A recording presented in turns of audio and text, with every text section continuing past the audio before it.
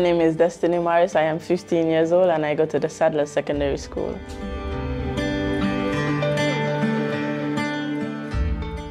I was nominated for School Pride and Most Improved.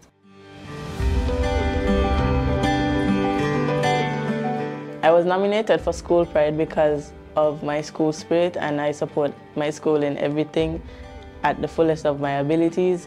For Most Improved because, I don't know, I guess I've improved over the years in my skill set and education.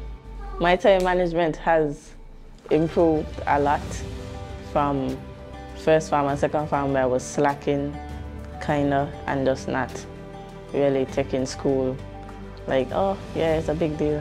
To third farm when I got into the CSEC program, I had to take school more seriously. To now where it's fifth farm and I have to manage my time properly because it's 8 subjects, it's a lot of work.